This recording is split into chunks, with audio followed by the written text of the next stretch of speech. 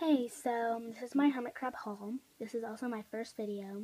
I think my videos are going to be mostly about hermit crabs, but I'm not for sure.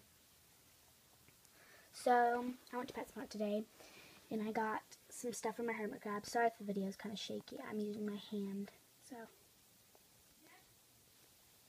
sorry for the background noise. But, okay, so one of the things I got was Cuddle Bone. Cuddle Bone is, what you can do is you can get, like, something to shave it off with, which I'm going to use, like, an old razor that I'm going to boil. I'm going to shave it off and put it in their food. It's a really good source of calcium, which they really need for their exoskeleton to harden, and yeah, so they need that.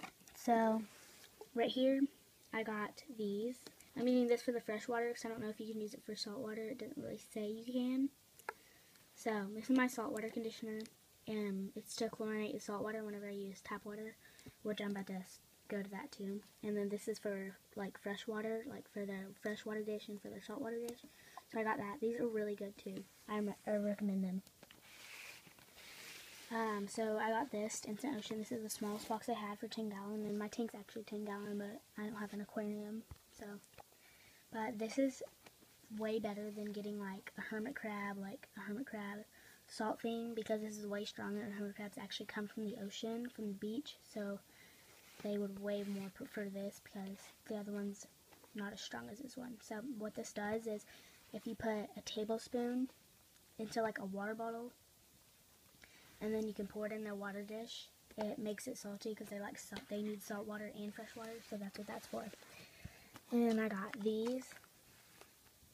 This is bloodworms, which they love, and this is like baby shrimp, which it says gamaras, but it's like shrimp. So this is really good. It's for betta fish too, so it has betta fish on it. But this is really good for them. And same as this, and these have no preservatives. These are completely natural. Tetra is really good for that, which is the brand.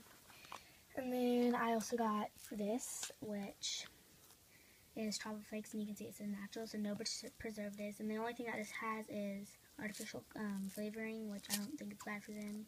If it is, comment down below and tell me. So, yeah, that's what I got today.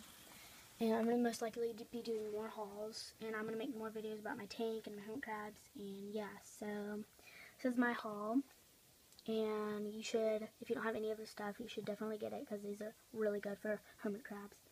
So thanks for watching. Like and leave a comment below, and subscribe, because I'll be posting more videos. Bye!